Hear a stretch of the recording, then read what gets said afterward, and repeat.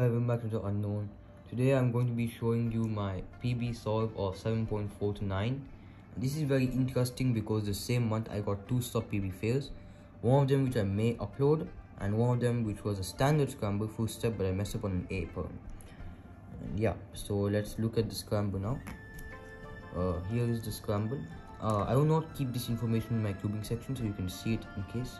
My best solve MO3 of 5 to 12. You can just pause the video to get the scramble here. Yes. So this is my MO3 which is 11.2. My average is around 13.5 you can say, which rounds off to 14. AO5 11.3, just like 0.1 difference, and the 12.8 which I got recently too. You can see the dates here, whatever. So yeah, that's the scramble. I'm on the scramble now.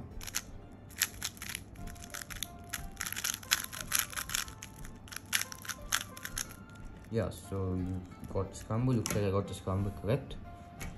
This is how the scramble will look. There will be a really easy cross, and yeah, this is basically how it looks.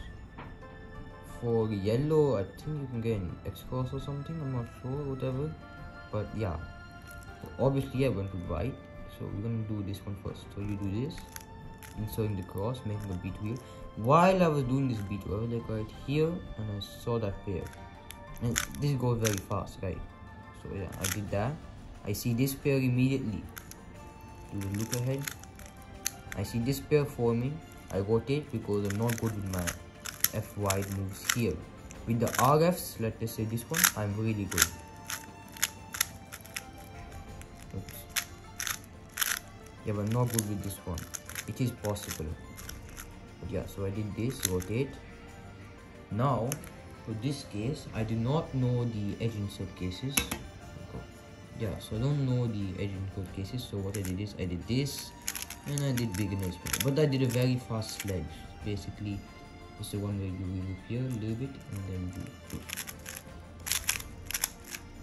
Happened much faster on the sword. After this, so for last layer, I do not know the 2-loop oiler case. I still don't know it. I mean the 1-loop oiler. So I did this and I got the exact same case from my previous PB with an 8.854. I got the exact same ZBLL case, which is basically you do the standard AG and you get a PLL skip with the exact same AUF of U2. It's really unbelievable. And in both solves I used 2-loop oiler, so the last layer could have been completely same. And you can see PLL skip of U2 AUF. That is my solution. Not the greatest. Not the greatest TPS. I think it was 4.8. I didn't count. Now let's scramble again. Let me show you the optimal solution where you could have predicted a Euler script and gotten an F perm. Yes, I scrambled correctly. So let's just do the normal. The first three. Wait, what? No. And yeah, I have to do this first. Doing that.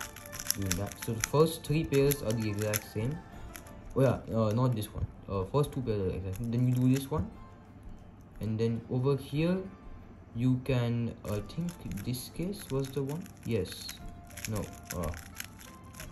I think you after here from here you do a U2, and then you do this case to an Euler skip, and you can do U2 F perm, and then you can see that you do AUF.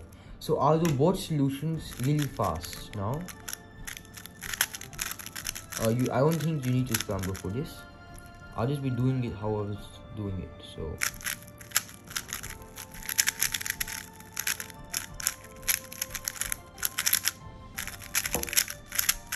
yeah, so yeah, that was really lucky, but yeah, you get the point.